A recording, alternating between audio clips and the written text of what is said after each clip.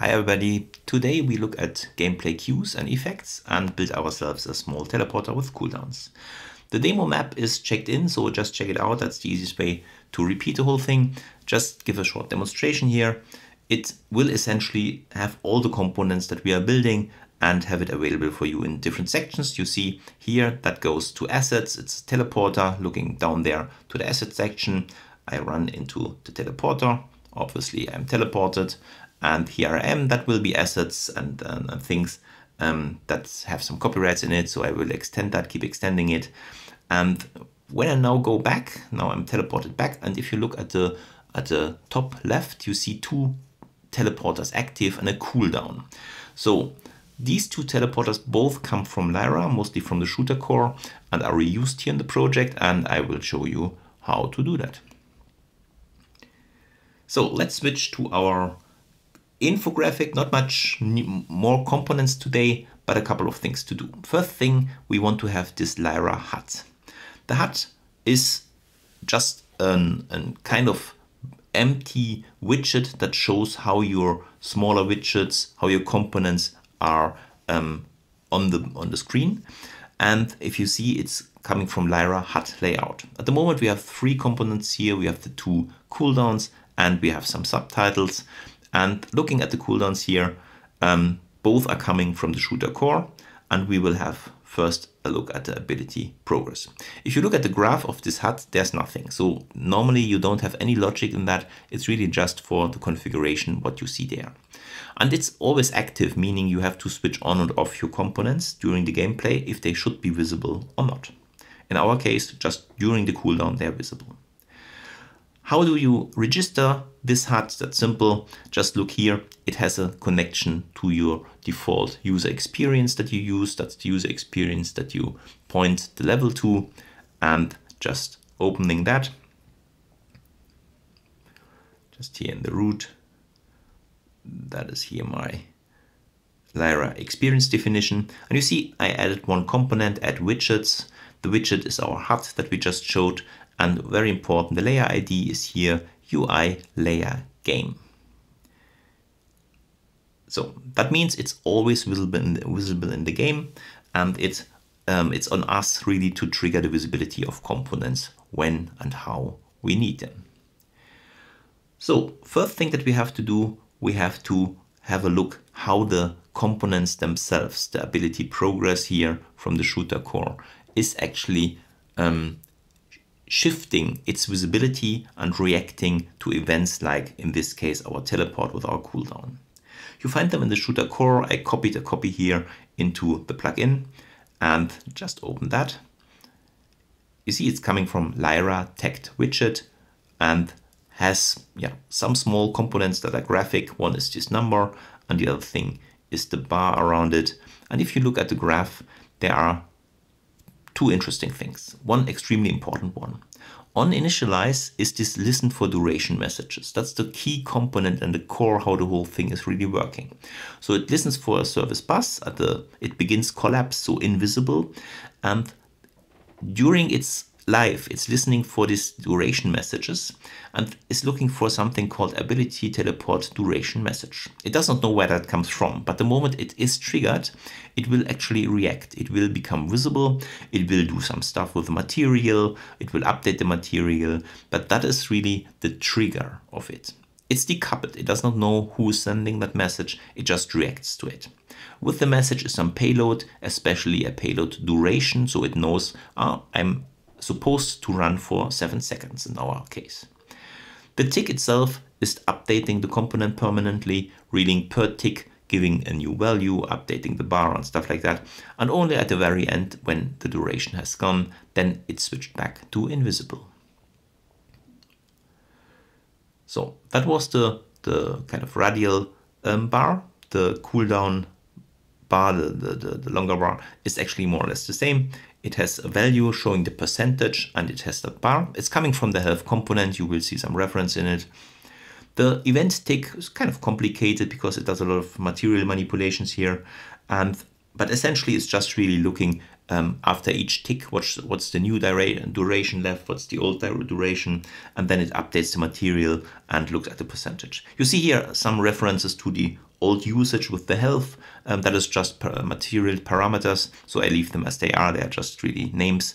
But yeah, it's really running down until the duration here is at 0, and then the visibility is again collapsed, so invisible for us. The trigger again is this listen for broadcast messages. So the duration message here, same thing. The moment it happens, it will get active and be shown. This message bus system is very important because one thing it's decoupled from the actually triggering event. The other thing is, of course, now we use the internal one. In theory, you could put that into the web, into AWS Cloud or Azure Cloud, and really have an unlimited scalable message bus that makes it extremely scalable and extremely fast. Now we have to really define the ability that is triggered and that is sending this duration message. So I have here the GA teleport. And one of the very important things here is the class default settings. Two things here, the net execution policy and the net security policy. In our case, we say it's locally predicted and it can be run on client or server. So let's say it's a kind of the client can use it, can trigger it, but we kind of have control on the server. Here's a cooldown gameplay ability effect that is also set to a gameplay effect. And having a look at that, this thing has two important settings. One is the duration itself. So it is 7 seconds. That is really defining how long our cooldown will be. And then it's also adding a couple of gameplay text to it, gameplay teleport immunity. These are again texts that I can listen to for messages like add tag to actor or remove tag to actor, and I can register to that and react accordingly. Good, this is the gameplay cooldown event. The ability itself is triggered by activate ability from event. So we need an event, and with that event comes a payload. The payload here are two important things. One is the instigator, one is the target. The instigator being our character and the target being our teleporter. Both things we need later, so we really just have a look if they are valid.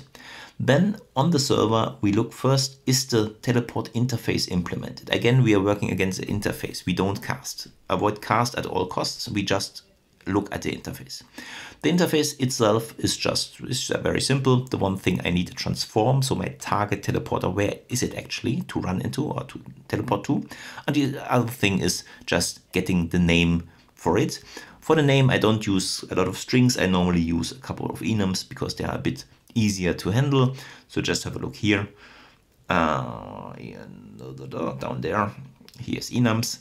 And I created this e-teleporter. That is just a list of my teleporters at the end. So two things in here, home and assets. And of course, I will update them accordingly when I need more of them. So that is the interface. And then when we are satisfied, yeah, it's the right interface, we will commit the ability. For demo, I use 3 commits here. Commit for the cooldown, commit for the cost, commit, or the general commit. Normally you just use the general one, but you can react to them accordingly if you want. And if everything is fine, the commit has not failed, then we will really go to what we want to do. We stop all movement the moment somebody goes into the teleporter. We get the teleport transform, so the target transform, and then we teleport actually to it. And last thing important, we push a message to the client so that the client has the ability to send around a message, because that's exactly the message we listen to. It comes with a payload with the rest of the cooldown duration, and here on the client you will have this broadcast event. Broadcast on the owning client, it broadcasts the ability teleport duration message together with the payload, how long it actually lasts. That was exactly what we saw in the cooldowns. They were looking to this ability teleport duration message. Just for reminder, we jump back, going to our widgets again. Let's open here our ability progress, the graph, and not the tick. We go up there, and here again is the listen for duration messages. So this principle, something is posting a message, I react to a message, but I actually don't know what was posting it. That's one of the extremely important things. That is one of the whole points of the gameplay ability. So last thing on the client, we have a gameplay effect that is applied. The gameplay effect here is just apply gameplay effect on owner, and we have this gameplay effect teleport. Let's look at that one, what it actually does. Gameplay effects normally are graphical components or visual components. One thing, it has to be instant. It cannot have a duration here, otherwise you will not really see your effects. Other thing is it's pointing to a couple of gameplay cues. Again, it's very decoupled from the whole thing. It's just firing this gameplay cues, and if you look at the references, you will always see a couple of effects pointing to this gameplay tag, but also a couple, one or more gameplay cue notifiers for it. Other than that, it has no settings. There's a lot of things that you can do, but we keep it simple here for the moment. And yeah, maybe let's actually have a look at one of these gameplay cue notifiers to remind us what we actually can do with it. So again, we just select one of them, go to edit here and have a look at the references. For example, for the heal gameplay tag, we search for reference, and yeah, here's this GCN, so the gameplay cue notifier character heal, and let's have a look what it does. Let's browse to it and then open it. And here in the gameplay cue, one thing is you have this on burst event playing an audio, and you define here the Niagara, what is there, the audio, what is there. You can do things like camera shakes, you can define force feedbacks, and they are all available here and are also coupled through this gameplay tag that is fired. Good, let's close that down. Last thing that we have to do, we actually need something to interact with. That is firing this event, that is activating this gameplay ability, and that is our teleporter. The teleporter is a simple component really. It sits on the map. You will find a map folder here. Let's close that down.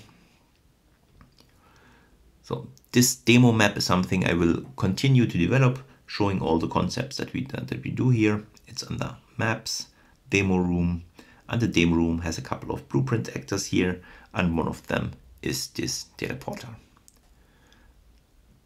Teleporter itself, yeah, let's go to the viewport first.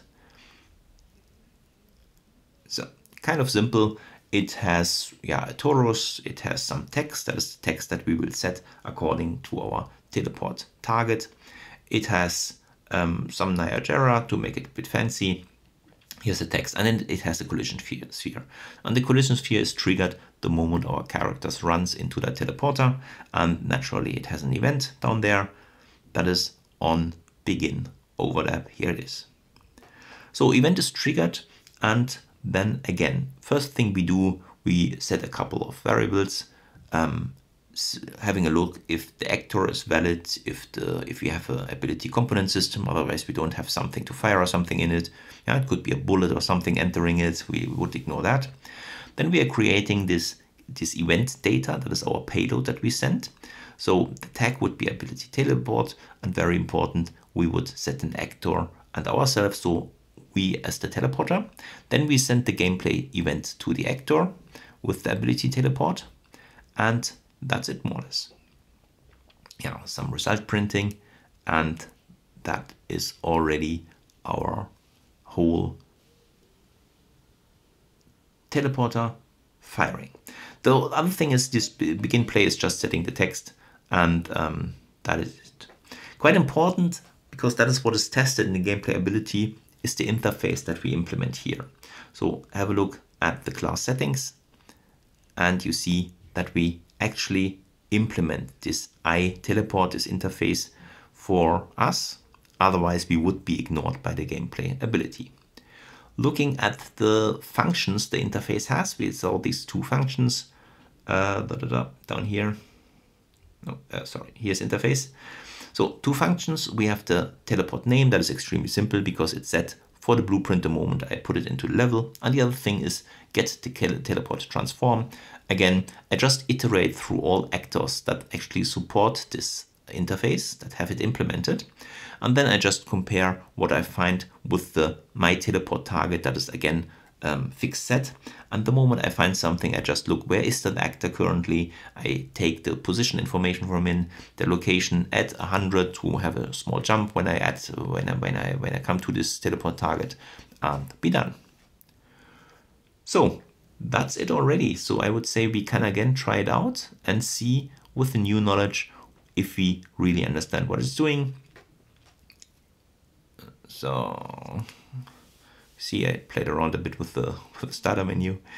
So these were the other websites, the links we did in the last video. Here's our first teleporter. It goes to assets. I have a couple of effects. I have a kind of explosion. I have a damage effect. I see the teleporters, cooldowns both running. Yeah, now they are actually gone. And then I can teleport back. And again, I have my teleporters here. And if I cross it now, the commit ability will not fire because the cooldown is still running. So I'm done. Thank you very much. See you soon. Bye.